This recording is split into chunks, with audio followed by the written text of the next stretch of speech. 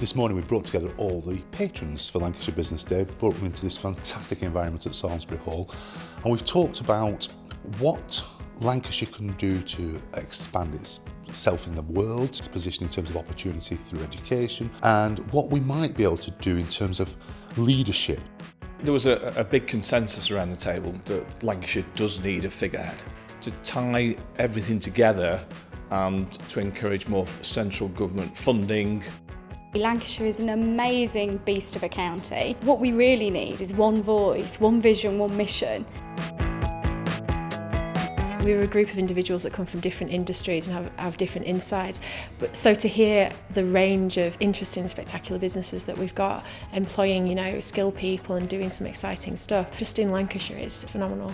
Don't forget, Lancashire's got the same size economy as Merseyside. We are a powerhouse already, and we're world-class in so many ways. Well, we've got world-class projects, world-class businesses, but right at the heart of those is the world-class people.